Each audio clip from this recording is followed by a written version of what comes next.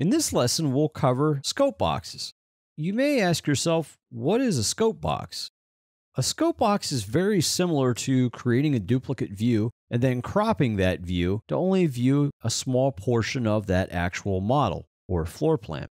However, the difference is the scope box can actually control multiple crops in multiple views. So, for example, if I take a look at the floor plan that I have on my screen, let's say I only want to see the upper portion of this floor plan. Due to its size, I can't fit the entire thing on a sheet, but I want to create multiple views.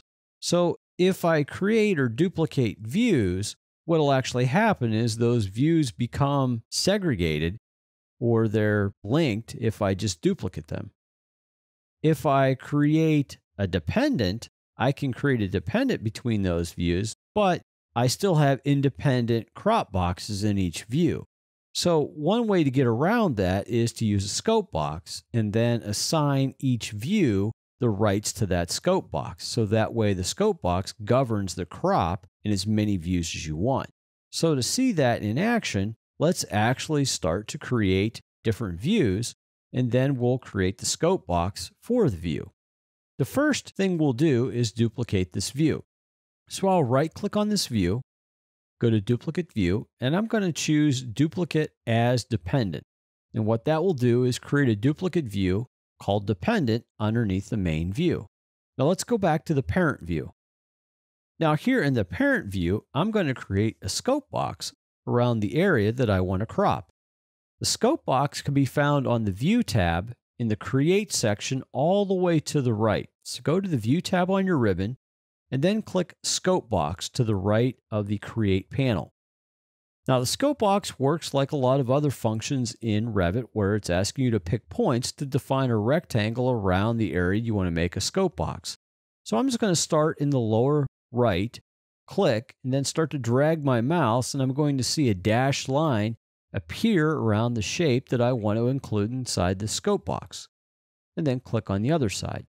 What you now have are handles allowing you to adjust the view range of this scope box.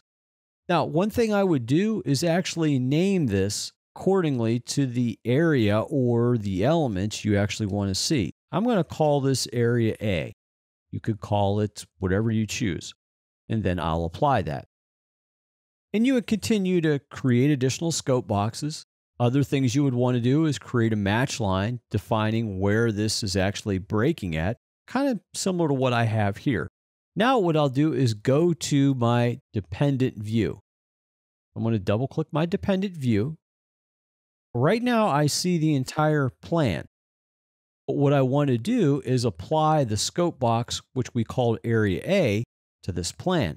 So in the properties of this plan view, I'll scroll almost all the way to the bottom in the extents area to where I see scope box. And then I'll change none simply by clicking on it, and I see area A for what I chose earlier.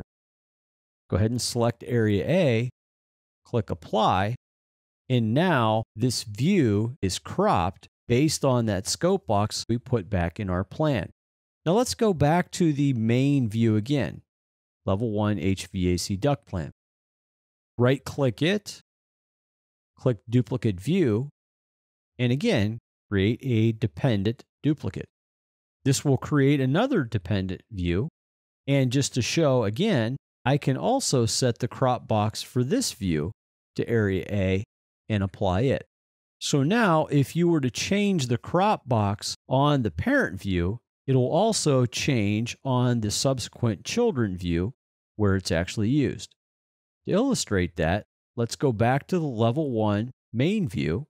Select the scope box and simply drag the handles on the left halfway across and then click in the background. Now let's go to one of our dependent views. And when you go to one of your dependent views, you see the actual scope box has changed the crop for this view. Likewise for the other view. As a review, what we discussed in this lesson was the scope box. We talked about what is a scope box. Basically, it's a form of a crop within a view, but the difference is the scope box is assigned at the primary view or parent view. and actually then can be applied to multiple dependent views, therefore controlling the crop in all of the dependent views by one singular scope box.